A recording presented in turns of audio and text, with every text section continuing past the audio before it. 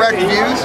We have managed to find some anti-Trump protesters, and as you know on this show, we cover both sides of the event.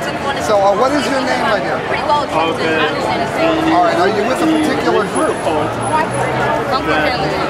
No, we're just students.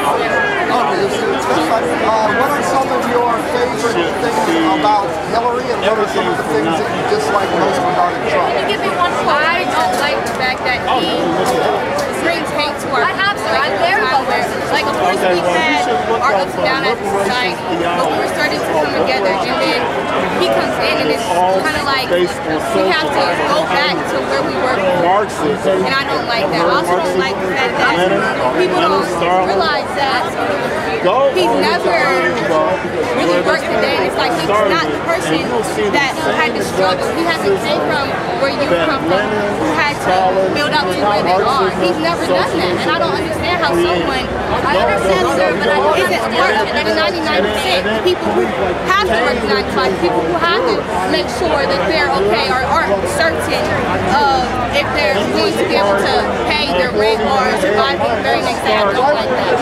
And I feel like he brings down a lot of people, and what did he think he really like offends he's offended every person known to man. He's offended the Jews, he's offended the Muslims, he's offended the Mexicans, he's offended blacks, like he's offended the minority. Right, like we're not saying that you have to vote for Hillary Clinton. I'm not really here with like a Hillary sign. I'm just saying, I think that even if you talk to a lot of people, they'll say like, oh, I'm not a racist or a bigot. If you aren't, then why would you endorse or support someone who says something like that? Someone who calls a person a racist or a rapist just from being from the place that they're from, that's racist behavior. And if you endorse someone, you do that. But I'm not going to be represented by someone who's not professional, who doesn't know what is appropriate and inappropriate to say in a professional setting, who wants to represent me as an American and says those things. In closing, what is it about Hillary then? Because I know you mentioned that a lot of the comments that Trump made were seen as racist in terms of bringing people in.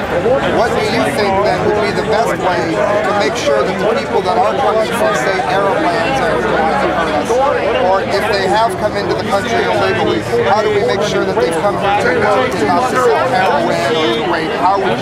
What do you think the best way to regulate that should be? Honestly, I think some of the systems that we have in place are already in the last 5 to 10 years, so I don't think that there needs to be a big change, something as extreme as say like a wall. And lastly, in Mexico, they have various things separating Mexico from Guatemala. Are you equally against that kind of thing? If that's what they want to do as a country, they go ahead. I'm not Mexican, I don't know the principles of that country, but I know that I live in America, and these are not the principles that America has been founded on. So if those are the principles of Mexico, then you go right ahead. If those are the principles of Guatemala, you go right ahead. But I know that those are not the principles of America, and as an American, I'm not going to say that. There you go, friends. As you know, we are talking to people on both sides of the aisle with this. Make sure you leave a comment, make sure you hit subscribe, and let us know you appreciate us being out here. Thank you for being on camera, ladies. Yoshi, thank you.